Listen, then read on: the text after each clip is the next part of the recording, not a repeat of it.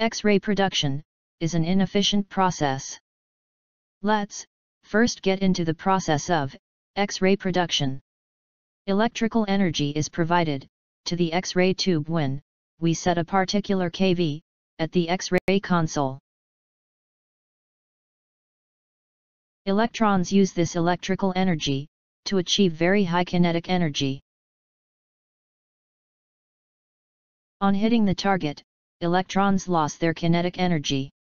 Kinetic energy lost by electrons are not fully converted to X-rays. The loss in kinetic energy mainly appears as X-rays and heat. Or in other words, kinetic energy is converted to X-rays and thermal energy.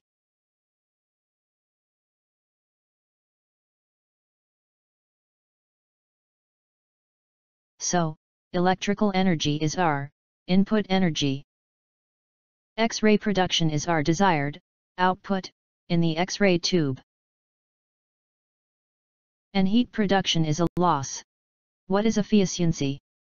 It is simply a ratio of useful output energy and total input energy used in a process.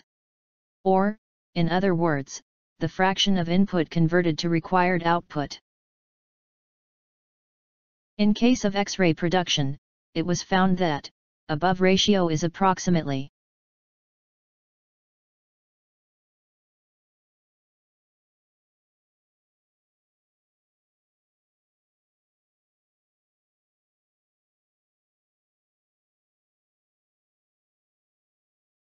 Here Z stands for atomic number of X-ray target material, and kV is the potential difference in kilovoltage applied on X-ray console. Let us calculate efficiency in a practical diagnostic case. Suppose we are setting in 120 kV at the console and our target is made up of tungsten, whose atomic number is 74. Efficiency equals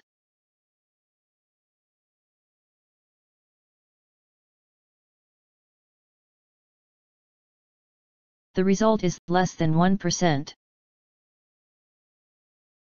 What we see here, only less than 1% of input electrical energy is converted to X-ray energy. The remaining 99% of input electrical energy appears as heat. So major portion of input energy is wasted in heat production. Hence, we call it an inefficient process. Variation of efficiency with kVp.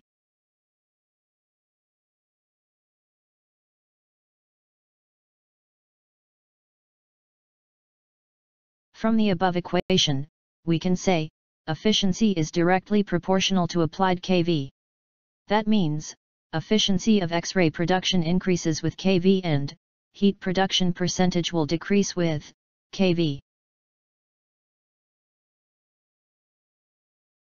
At 60 kV efficiency is nearly 0.5%. At 120 kV efficiency is nearly 1%. At 20,000 kV or more efficiency will be more than 50%.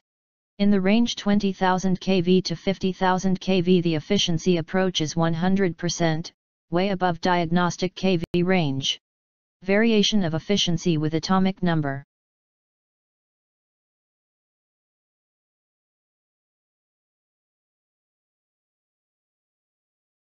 From the above equation, we can say, efficiency is directly proportional to atomic number.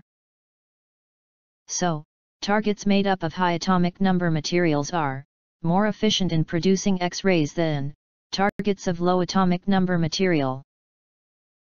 Tungsten with atomic number Z equals 74, is commonly used as X-ray target, is more efficient than molybdenum Z equals 42. Molybdenum is used in mammography X-ray tube as a target.